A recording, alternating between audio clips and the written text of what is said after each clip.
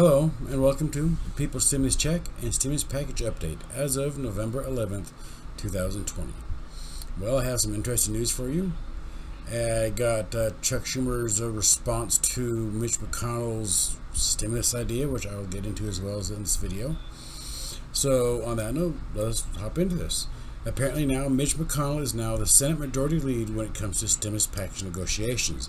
This is because Trump and his administration are no longer motivated to pass a stimulus package anytime soon, since they are no longer going to have a job at the end of the year.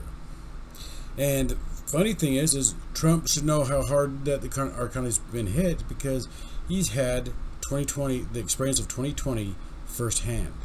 He's gotten COVID, he's lost his job, and now he's in the process of being evicted. So now he's had the full 2020 experience. Isn't that nice? We're just such a great people, aren't we? I still think it's sort of funny, though. I mean, I'm not trying to be an ass or anything like that, but I still think it's sort of funny that is the defined moment of the 2020 experience, is those three things. And he got them all. And now he's crying like a baby, blockading himself inside the White House, inside the Oval Office in the White House. We will also cover the what Joe Biden wants in his stimulus package. The Senate says that the stimulus package is job number one and is a top priority. Today, the Supreme Court is hearing testimony whether Obamacare is constitutional or not. Trump refuses to accept his election results. Basically, he doesn't want to be a loser. When the Trump administration was asked why don't they concede, they basically replied and said that that word is not in their vocabulary. Isn't that nice? They don't know the word concede is a good word to have in your vocabulary. And in Denmark, scientists found a new strain of COVID-19 from a mink farm that mutated and spread to humans.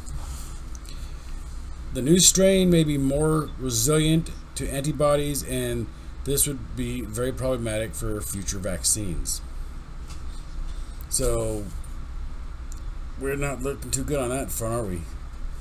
But we'll cover more about that whole vaccine and mink farm here a bit later in the process, if you stick with me, please. So right now we're going to review basically what Joe Biden wants in his next stimulus package. And I think you guys will like this one, because if he gets his stimulus package, it's going to help out a lot of people. Okay. First, he wants to extend unemployment, or the PUA, for $600 a week for however long this crisis lasts. Those are his own words, for however long this crisis lasts. He also wants to issue a second stimulus check. He wants to forgive up to $10,000 in student loan debt from borrowers, but the senator, one of the Democrats, I forget what her name is, basically wants to take up to $50,000 for forgiveness of student loan debt. He wants a pay raise for all essential employees. So that's actually really good, because for all essential employees, that means for everyone that has paperwork that says, hey, I'm an essential worker, I'm actually sort of immune from being stuck at my house, I actually have to go to work. So that's actually pretty good. He wants sick leave for all employees, including part-timers as well as independent contractors. So there's a good plus. He wants the banning of evictions and foreclosures for as long as the pandemic lasts. Free testing, treatment, and vaccine for all. He wants the federal government to pay for up to 100% of the cost of insurance for people who lost their jobs, as well as a second round of PPP money. And more funding for state and local governments. However, Joe Biden is not quite in office yet until January 20th, 2021.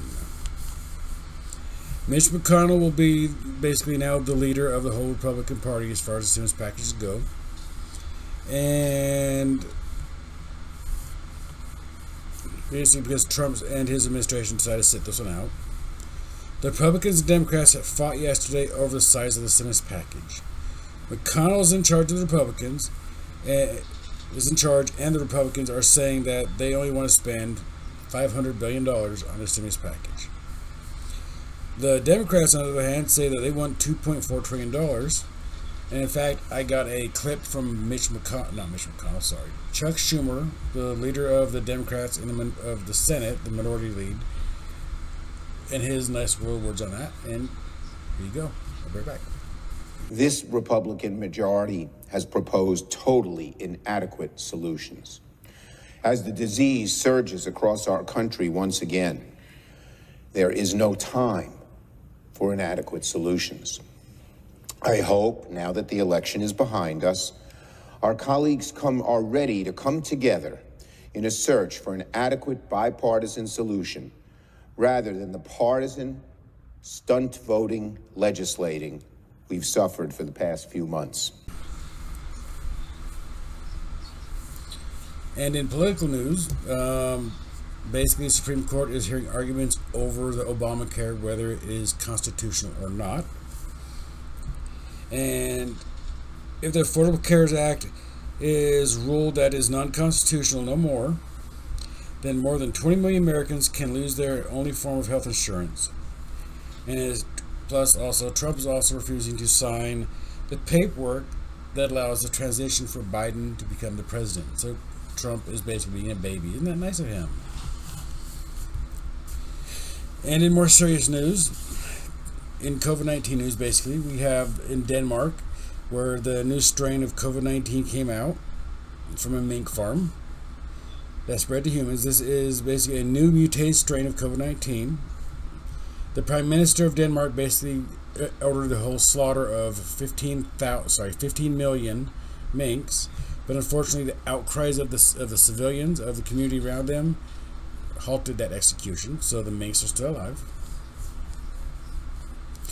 In the United States, we reported 944 new cases of COVID-19 with 472 deaths.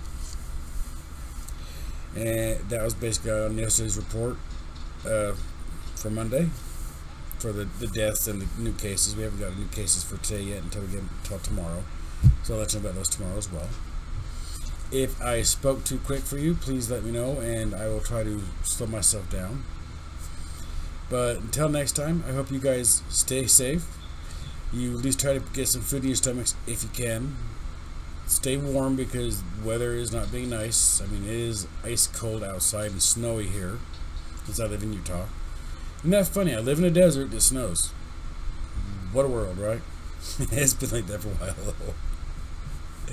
But like I said, you guys have a wonderful Tuesday, a safe night, and remember, we're all in this together because basically it's all we got. As you can tell from my report, the Congress and the Senate is just playing a bunch of games with each other. So stay strong and stay out there and survive. Have a wonderful night. Bye.